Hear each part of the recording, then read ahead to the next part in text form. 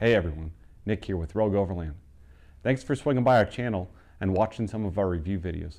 We definitely appreciate your guys' viewing.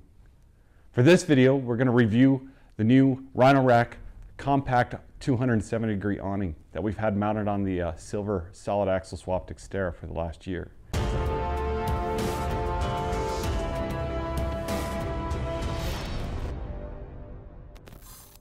This awning is a 79-inch and it goes up to a height of 91 inches. It's made out of that ripstop polycotton canvas. It's a right mount swing and it comes in at about 40 pounds with a 1-year warranty. Based off of how much I've used it, I'm not overly concerned with the warranty. The product feels like it's pretty good quality. With any product that you use off-road, you are still going to have to do some maintenance of your own. Maybe double checking some of the hardware so that way it's not getting loose, especially over some of those washboard roads that you may be taking. It's worth it to give any product, regardless of who's manufacturing it, to give it a once-over and give it as we like to call it, nut and bolt. It does come with the guy ropes. It comes with stakes. It also comes with these mounting tabs that can be semi-universal as long as you have the right system. I know their website does say that it works with all Rhino Rack products and also Thule's. But I'm sure you can find another use for it depending upon the product that you've got. And in my situation, I had to build my own because I've got a custom roof rack that I made myself. Yeah, I'd recommend having 2 people to mount it. Like I said, it is 40 pounds.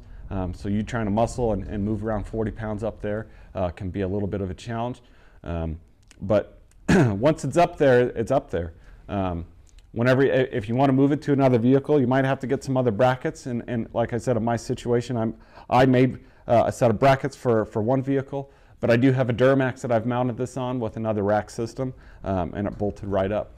Overall, like I said, the product is good quality. I'm happy to have it on the vehicle, and I will continue to have it on the vehicle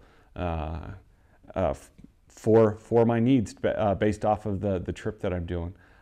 As we've kind of mentioned before, if any of you guys have been following Rogue Overland for a while, our grassroots is kind of in the rock crawling four-wheel drive off-road world. So we all started somewhere, and I do like to take this thing out crawling every now and again, and I'll want to cut down on some of those that weight up there. A quick pros and cons list. You know, I don't know how much of a con is a con, really, when it comes to this, because, yeah, it's 40 pounds, so you need 2 people, and I know sometimes it's hard to find that buddy to be able to help you, especially when you're trying to just get into something. But, I mean, for what you're getting out of that 40 pounds, I think it's worth it, so it kind of offsets itself. I don't find it difficult to set up for myself. As I've shown you guys in the video, I did it myself. I probably wouldn't do that in high wind situations. In most scenarios, I probably want to set it up myself. The chances that you could break the product increase by doing something like that, because it's nice to have that set up with the poles dropping down as you kind of go, and then click in that final strap. But you know, it's I would find this actually easier to set up than some of the straight one direction awnings, because it swings open and then you kind of clip it in, and then you can pull down each rod as it goes.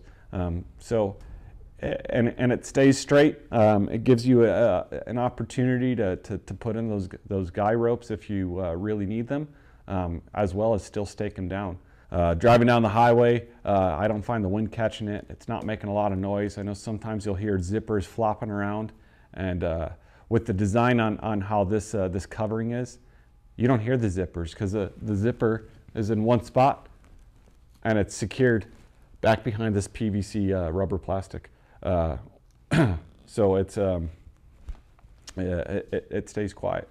I appreciate that Rhino Rack went down to a compact design, because the full-size designs are quite large at times. So overall, I would probably give this product, I can't give anything a 10 out of 10, but I can give it a 9.5 out of 10 without any concern. I would recommend this to anybody and any one of my friends. It's a solid product. So if you guys want, you could probably head over to their website through rhinorack.com. They'll have a whole bunch of more information on it. You can buy the product directly through them, and find out how it will mount to your vehicle and what you may need in addition to what the awning comes with. Head over to our store. You guys can click the link down here. We've got a whole bunch of products available for sale on our website. We've got t-shirts, long sleeves, hoodies. We've got some pullovers.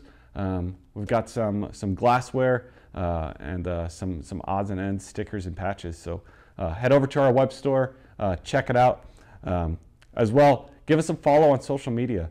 You can find us at Rogue Overland through Facebook, Instagram, and YouTube. Make sure you guys give this video a like and let us know what you guys think. Otherwise, we'll see you guys out on the trail.